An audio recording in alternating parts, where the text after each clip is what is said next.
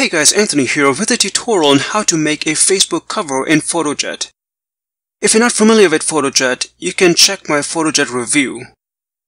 Essentially, Fotojet is a web-based graphic design software, collage maker, and photo editor, and one of the features with Fotojet is the ability to create social media covers and posts.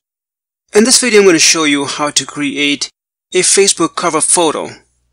So go to fotojet.com, and it's free to use. And once you're on the website, choose Create Design. There's a section for social media headers, and there you will find one for Facebook cover.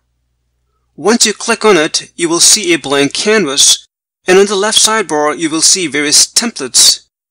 I will choose this one right here, and once you click on it, it will place the template on the canvas.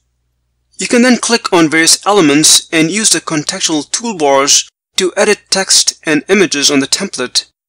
And if you'd like to change the template, just click on another template and it'll be placed on the canvas. If you want to start from scratch, just select the whole template with your mouse, like so, and then hit the delete button.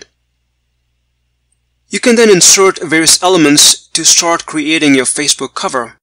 I'm going to add a photo by clicking this Add Photo button in the top right corner, and choose Run from my computer. I'll select the photo and then click Open.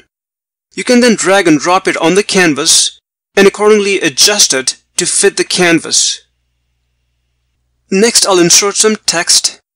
There are a whole bunch of text styles to choose from, and I'll choose this basic one. You will see a text box on the canvas which you can edit.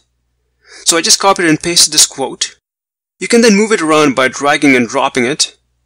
If you'd like to choose a different text style, you can just click on it, like so, and then rearrange it if you wish.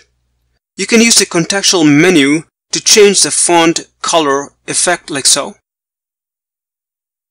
And once you're happy with the cover photo, you can use the menu up top to save the cover photo. You will see this dialog box. Give it a name and then choose the file type and then click the Save to Computer button. So these are some of the variations that I saved, but you will find many different other cool templates too, like these ones right here. Well, hope you found this tutorial useful. Check this Fotojet review to find out all the other features available in Fotojet. Thanks for watching.